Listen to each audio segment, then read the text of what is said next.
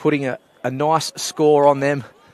Whistle's blown and we're off. The Cougars, a very deep kick there. Wobbly one off the boot down to Richards. He'll fill that 5 metres out from his try line.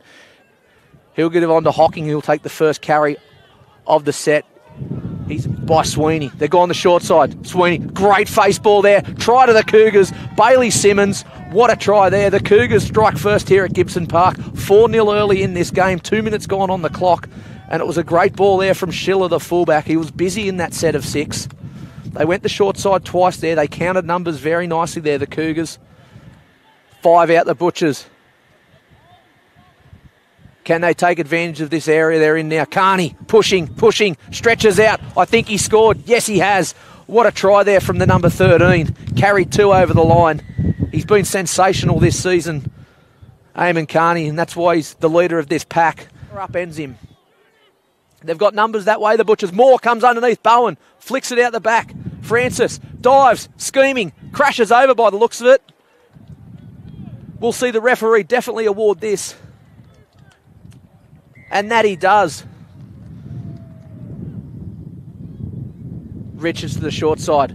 Sharp gets it on to Sweeney. Sweeney gives it back inside to McConnell. McConnell's got support there, and it's Bowen. It's a foot race. Bowen, here comes Tui, and Tui couldn't get to him, and Bowen.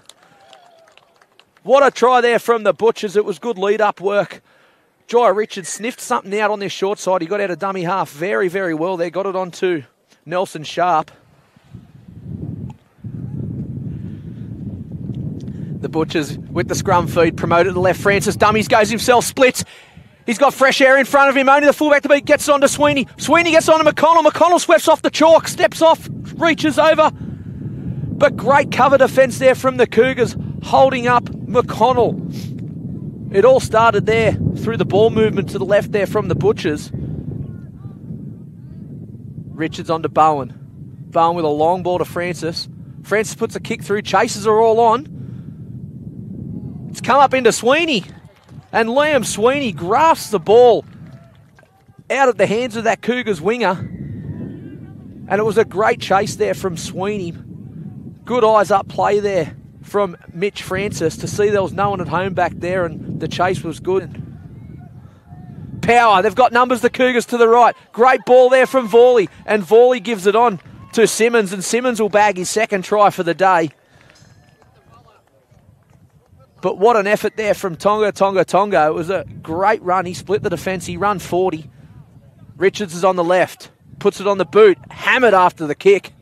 But it's going to end up in the arms of, looks like Nelson Sharp out there. It was a great kick from Richards. It held up very, very well in goal line.